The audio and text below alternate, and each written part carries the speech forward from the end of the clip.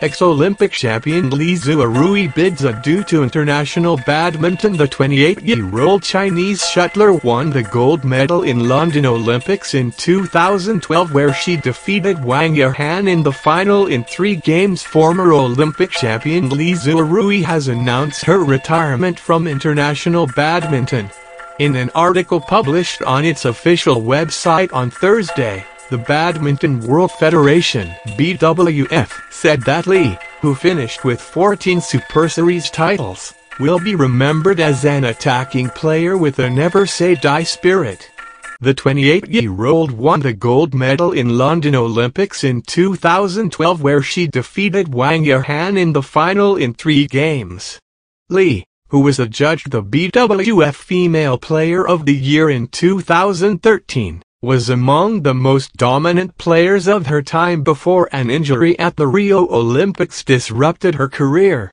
Her first major success was at the Asia Championships in 2010, when as a 19-year-old she beat Sana Wall and compatriot Liu Xin on way to the title. Her first Super Series title was won at the All England of 2012, when she beat compatriot Wang Yahan in the final.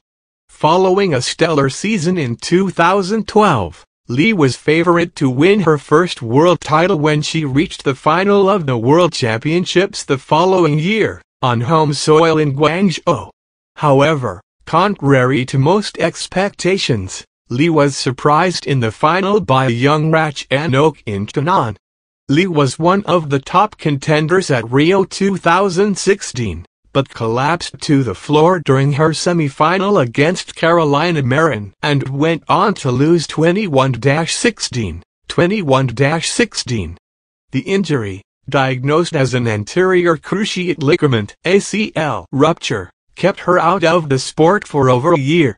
She made a moderately successful return to badminton, winning her first comeback event, the Li Xuerui China Masters, in April 2018. She proceeded to complete a hat-trick of titles, winning the US Open and the Canada Open, but struggled to reclaim the form she had enjoyed at top-tier events. Her last appearance came at the Korea Open in September 2019, when she retired from her first-round match against Japan's Sayaka Takahashi.